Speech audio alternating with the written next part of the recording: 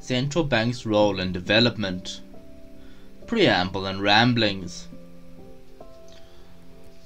So, I've got some feedback over the course of running the channel that a lot of the time I explain things in an overly technical and not entirely comprehensible way. So I'm going to try and slow down a little bit more and explain stuff at a bit of a slower pace. I came across a book recently by Randall Munroe, the guy who writes the XKCD comics. The book was called Thing Explainer and was an attempt to explain complex scientific ideas in a jargon-free way, using only the 10,000 most common English words. It came across as quite a fun idea, if perhaps a bit of a gimmick, and I thought I would give it a shot to explain economic concepts. However, my issue with this approach is that introducing jargon is often useful if people want to read further on topics I introduce in my videos, or just link up what I'm saying with other things they know about the field. And in isolation, it works a bit like Newspeak from 1984, although a more positive analogy, which I think Newspeak was actually based on, would be Esperanto. So, what I'm going to try to do is alternate between the two, explaining things in both ways where I feel it would make things more understandable. The simplified version is obviously going to be a bit of a crude approximation of my actual point, but hopefully it will be a useful one. The main topic this video is going to cover is the historical role many central banks have played in development, and how this differs from the current Washington consensus of what central banks are supposed to do. I'm looking at what central banks used to do to help countries grow, and how important people say central banks should be doing things differently now. I'm going to be basing this on a 2006 paper by Gerald Epstein, so it may not be entirely up to date with current trends, but I think it does provide a useful 101. What is a central bank? Central banks were initially private, for-profit banks, which became more and more integrated with the state over time. States granted some banks specific privileges and monopolies in exchange for cheap access to credit, and over time a closer relationship between the state and the central bank formed, and the policy goals and instruments of central banks were gradually transformed more and more, both from the typical actions of a for-profit bank and from many of the original policy roles of the central bank to ones more in line with neoliberal policy. Basically, central banks began as normal banks, which became more and more joined with the state over time. States gave some of the normal banks trying to make money special powers in exchange for borrowing money cheaply. Over time, these banks became part of the state, and they slowly changed what they were trying to do and how they were trying to do it. They acted less and less like normal banks, which tried to make money, but also the way they acted as part of the state changed, as many early things they did are now forgotten or looked down on. A central bank can have several main functions, and in many countries historically only performed a limited set of all these functions. Which functions is most important to decide if something is a central bank proper or not is a matter of debate. Common functions are: 1. Unifying and issuing a country's currency. 2. Acting as the government's bank. 3. Acting as commercial banks. 4. Serving as a lender of last resort to the banking or financial sector. 5. Conducting monetary policy to manage the foreign exchange and price levels. 6. Conducting monetary policy to manage overall levels of economic activity. And 7. Allocating credit to promote national goals. In addition, though less often discussed, central banks can have effects on income distribution, national sovereignty, and affect which industries get credit and at what cost.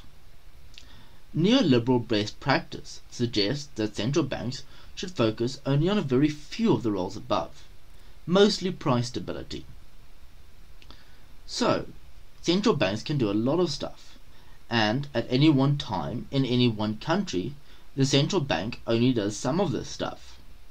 The things which important people think are good for central banks to do make it difficult for poor countries to become richer, and it is not what helped rich countries grow when they were still poor. How did central banks help with development? Government finance. The Bank of England was created in 1694 during a war with France to directly finance the English government by granting a bunch of legal privileges to a private banking corporation. This arrangement later helped finance many other British military campaigns, including the Napoleonic Wars.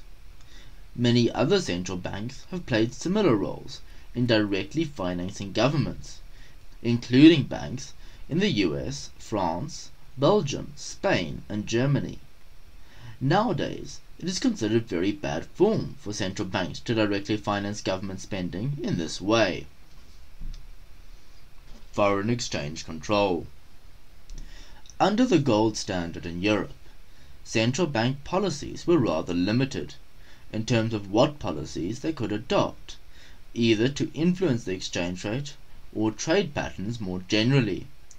Nevertheless, they did pursue a number of policies which offered slightly greater flexibility, and try and adopt mercantilist policies to increase their stock of precious metals and improve their trade position, such as in the choice of which precious metals the central bank used: gold, as in the British case, or a bimetallist system of both gold and silver with a fixed exchange rate set between the two, as used in France. Central banks in the developed world. When central banks still operated as commercial banks, they often lent to many private firms, but at a subsidized rate, afforded to them by the security and special rights they had as the central bank. States with central banks tended to have lower interest rates than those without. These banks didn't really act like actual public development banks in the modern developmental state sense, but they did provide cheaper and larger volumes of credit than other sources of credit at the time. Older central banks tried to make money by lending to companies, and they could do this more cheaply than other banks because they had the state to support them, and because they had more money, so they weren't putting all their eggs in one basket when they made larger loans to companies. But they were doing this to make money themselves. National development objectives were just a happy accident of this. During the Second World War, central banks played a direct role in financing government spending, and afterwards also helped stabilize the market for government debt accumulated during the war. I should probably clarify this now, that rather than government debt being like one large account with a central bank that they own credit in, government debt is more commonly created as tradable financial assets called government bonds, which promise to pay whoever owns the bonds a certain amount after a certain amount of time at a rather low interest rate. So if the central bank is stabilizing the market for government debt, it means that it is buying and selling these bonds in financial markets in such a way that their price remains relatively stable. In the post-war Keynesian period, central banks were given several policy objectives in addition to price stability, such as promoting full employment and high levels of investment. Central banks were involved in controlling the cost and availability of credit for a number of reasons: giving low-interest loans to governments to control the quantity of credit without changing interest rates, to coordinate other monetary policies, and to make other price controls more palatable by limiting interest rates. Basically, central banks lent money cheaply to companies which the state thought were useful to help the economy grow.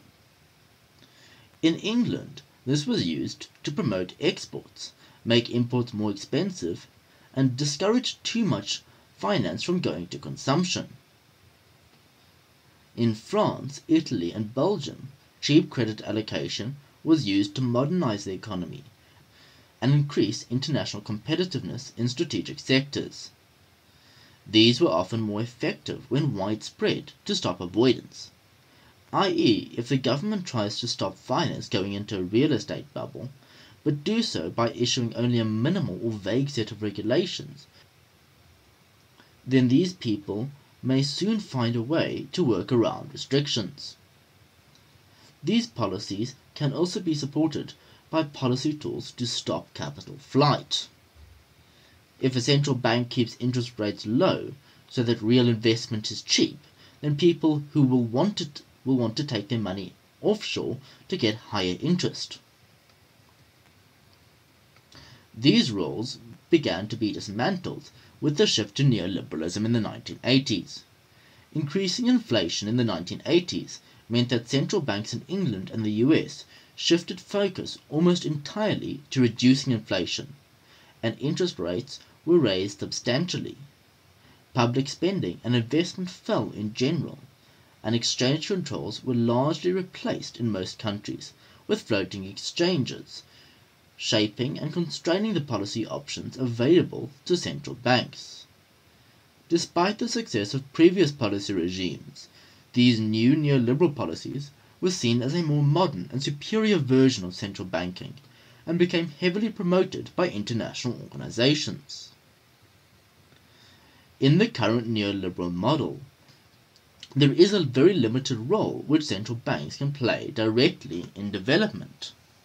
Instead, markets are thought of as the most efficient way to direct investment, and more direct intervention simply creates distortions. Instead, a best practice is preached which involves simply maintaining macroeconomic stability as the primary and only goal of the central bank. So basically, people now think that central banks can't do much to help countries develop. They also think that investment is best done by companies and normal for-profit banks, and markets for financial assets. In this view, central banks should just be there to make sure inflation is stable, but this ignores how central banks have been important in the past. Central banking in developing countries.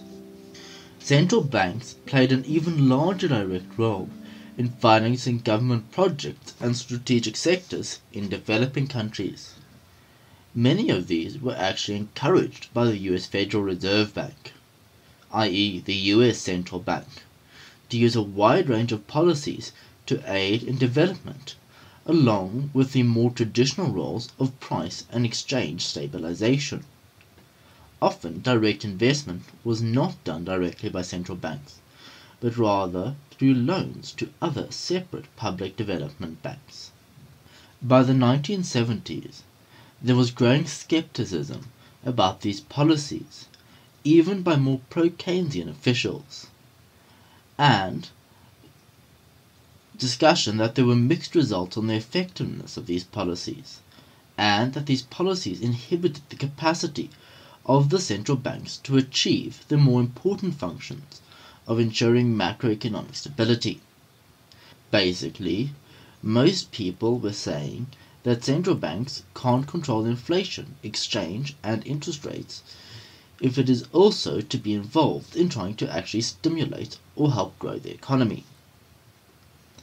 However, industrial policy and developmental state advocates, such as Alice Amsden, argue that this state-led mobilization of finance for industrialization was an important part of many countries' successful development. As well as specific sectoral policies, these countries also adopted general low interest rates and exchange rate controls. These policies certainly had their complications and downsides, but they did help finance significant development.